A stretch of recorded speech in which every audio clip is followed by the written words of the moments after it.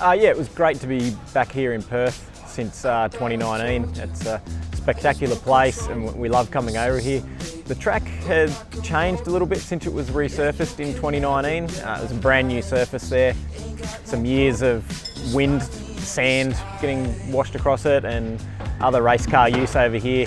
It's pulled some of the tarmac out and exposed some of the stones, so made the tyres degrade a little bit more than probably 2019, but it was somewhere around what we expected it to be like after a few years of not being here.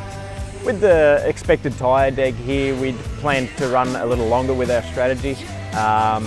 We used the long strategy for Will on Sunday night and he came home strong.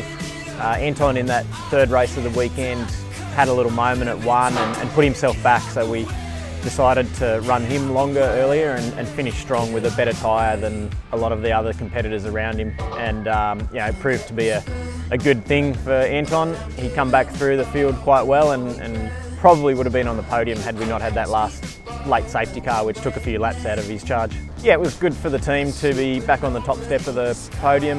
We've probably had a lot of pole positions this year and failed to convert on a couple of really good race winning opportunities, so to be able to execute during the race and get that done, it was really exciting. Very happy for Will to get his first win with the team. It's been a long time coming and we'd probably let a couple get away on him there. A 1-2, or also a very fitting result for the work that's gone into the year. And across the weekend, pole positions and trophies in every race was another really good solid effort and some great points.